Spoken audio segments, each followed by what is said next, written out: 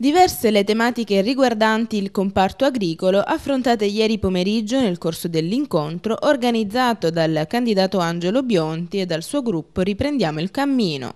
Tra i tanti argomenti affrontati non poteva mancare quello dell'IMU agricola, ma sono stati presi in considerazione anche i vincoli che ancora persistono in quei terreni agricoli che sorgono in prossimità della piana di Licata, dove doveva sorgere l'aeroporto, come ha spiegato il presidente provinciale della CIA Pippo Di Falco. Siamo fortemente preoccupati per delle novità negative che sono in arrivo, o per meglio dire sono già arrivate, che riguardano questo problema dell'IMU agricola. C'è un'ulteriore tassa, un ulteriore balzello sulle spalle degli agricoltori che già hanno tantissimi altri problemi e che viene ad aggiungersi in maniera pesante ai tanti costi di produzione per l'agricoltura. Altri agricoltori che hanno il problema di vedere i propri terreni svincolati dalla questione aeroporto, che gli ha messo, come sappiamo, un vincolo, danneggiandoli fortemente nei loro interessi, ma più in generale c'è un problema di prospettiva dell'agricoltura di una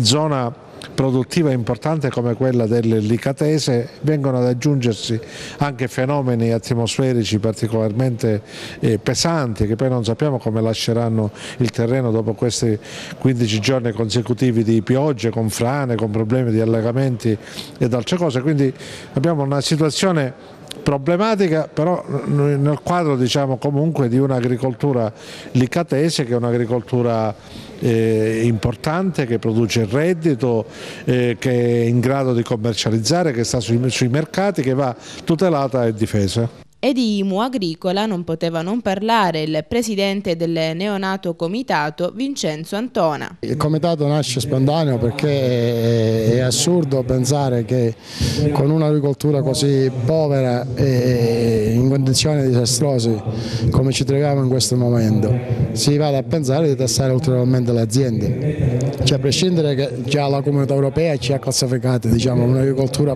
poco diciamo, fiorente. Perciò io non vedo come si possa tassare una cosa già dichiarata dalla Comunità Europea, che è disastrosa. Cioè, noi porteremo avanti questa battaglia, siamo convinti che troveremo legalmente l'appiglio per non poterla fare.